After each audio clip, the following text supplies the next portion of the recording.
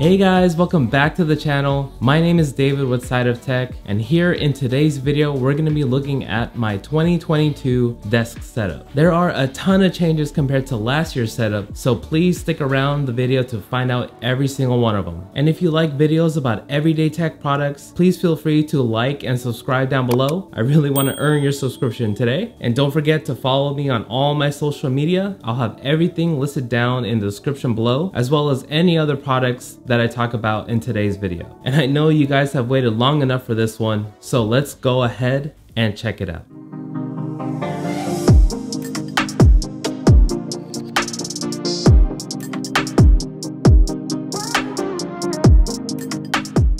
Alright, so let's go ahead and cover what's on the left side of my desk. So here we have my Pelican case, and this is where I store all of my camera products and a bunch of gear just to cover it from all the elements. I have here all of my lenses, batteries, filters, and just everything that I need to run my camera rig, and whenever everything's all set to go, I can pack everything up and take it with me. Moving on to my storage solution and what I like to call the crap drawer. Undoing this lock is going to reveal a whole bunch of crap, aka cables and just tech that I've accumulated throughout all the years. Yeah, let's put that all away and move on to the next thing, my charging solution. Here we have this pretty cool surge protector from Fully. This has everything I need to charge all of my camera batteries and then some. And as you can see here, we have a USB-C with power delivery and also USB Type A. So that takes care of the left side. Now let's move on to the right. And this is a recent acquisition by Nanoleaf. These are the Nanoleaf element panels, and man, can I say they are gorgeous. This is more than lighting, I consider it art.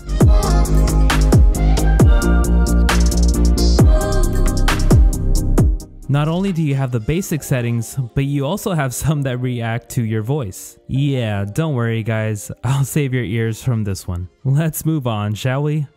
Now let's cover my stand-up desk.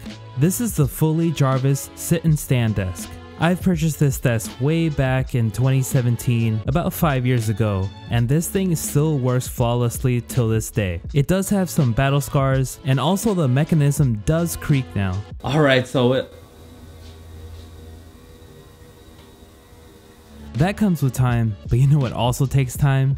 Cable management. Stay organized everyone, your eyes will thank you. Now moving on to my boom arm and mic. Here we have the Rode PSA 1 Plus boom arm and also the Rode NT1 mic.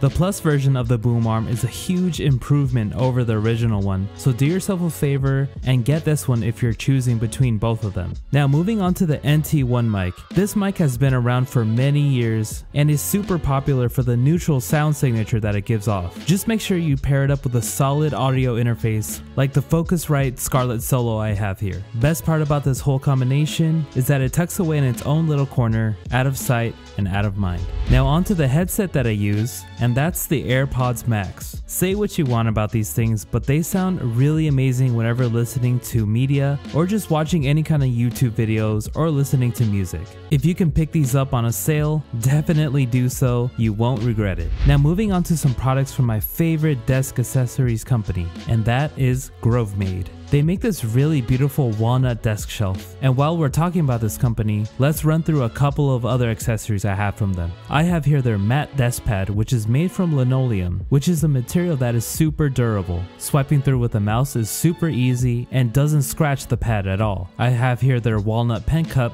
which looks really great and houses all the pens and pencils I would ever need. I have the walnut headphone stand, which looks really great with the AirPods Max. Coasters to prevent those nasty cup rings. The keyboard tray, which houses my Apple Magic keyboard and looks super nice. All the space gray looks really great with all the walnut accessories, and that includes my MacBook Pro with the Grovemade laptop stand. Such a great combination. All these products serve some kind of functionality, but this next product is a critical aspect of it.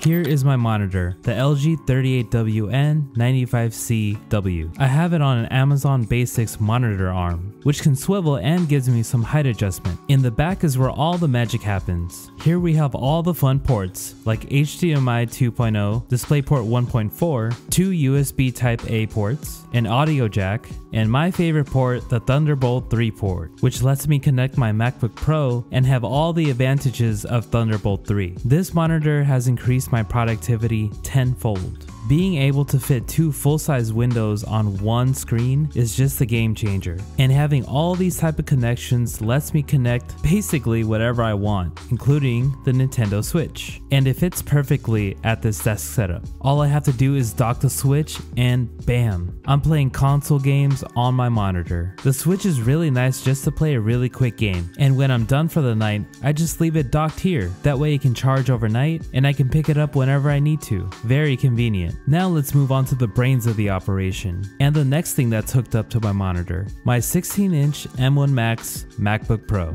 and what a beast she is. I'm gonna go ahead and do a full review on this product, but let me go ahead and give you a little bit of a breakdown. For one, any kind of footage that I toss into this thing, it's gonna go ahead and chew it up and spit it right out. It's such a productivity beast and saves so much time on my video editing. That's why I fully spec'd it out, because that time saved just lets me move on to other things that I need to do.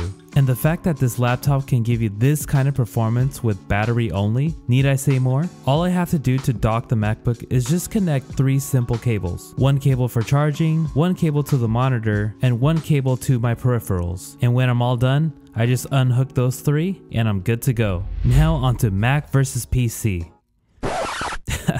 Forget that, I picked both. The PC that I built is strictly for gaming, and although some of the parts can be considered out of date, it can still run most modern games near ultra settings. So let's get a closer look and see what's inside here. So inside the NZXT case, we have a bunch of goodies. Here we have the Asus ROG Strix X570E gaming motherboard, a Radeon RX 5700 XT, 2 Corsair Dominator Platinums that are 16GB of RAM each, for a total of 32 gigs of RAM, and an AMD Ryzen 7 3700X. So again, we're not talking about the most recent up-to-date PC parts. We're talking about last gen. And I'm surprisingly running Far Cry 6 at Ultra Graphics, a game that just came out a few months ago. So I don't have a need to upgrade the PC for now. Eventually I do want to get an Nvidia graphics card, but yeah, let's wait on that, and let's go ahead and talk about my peripherals. So my wireless charger of choice is by Belkin.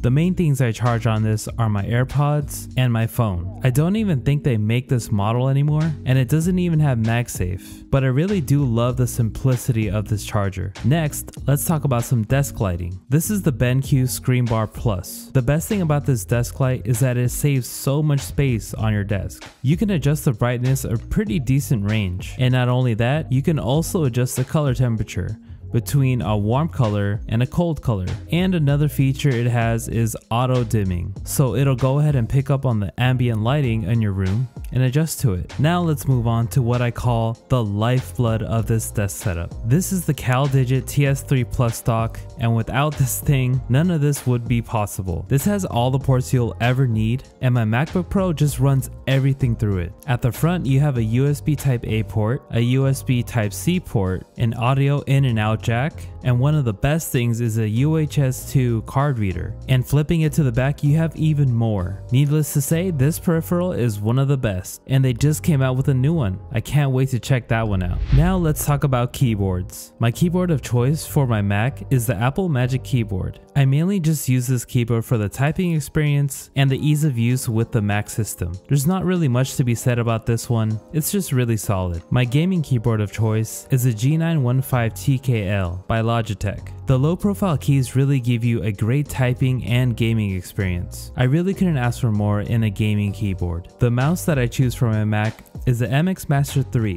which I already have done a review on, so I'll go ahead and link that. But needless to say, this is the best productivity mouse on the market right now. And my gaming mouse of choice is the Logitech G502 wireless. This is an incredible mouse, and you don't even have to just use it for gaming, you can use it for multiple situations. It fits to your hand really well, and it's just so light and easy to use. I highly recommend this. And now last, but definitely not least, is my throne, the Herman Miller Aeron. I also covered this chair in a previous review video, but I'll go ahead and keep it brief. The amount of adjustments you can do with this chair are endless. You can really shape this to your body and just have the ultimate task chair. Not only that, but it's going to keep your body in an upright position and support your lumbar. This chair is a great investment, and I really wish I got it a lot sooner. But now that I have it, I don't regret it. It's definitely one of the best desk products I've ever bought. So all of these products back here have been accumulated throughout multiple years of trial and error. I guarantee you doing that research and just reading those reviews will help you tremendously. But keep in mind that your guys' preferences can also change. So do whatever works for you,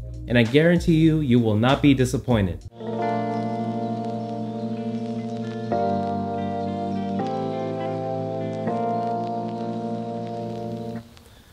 Whew, man.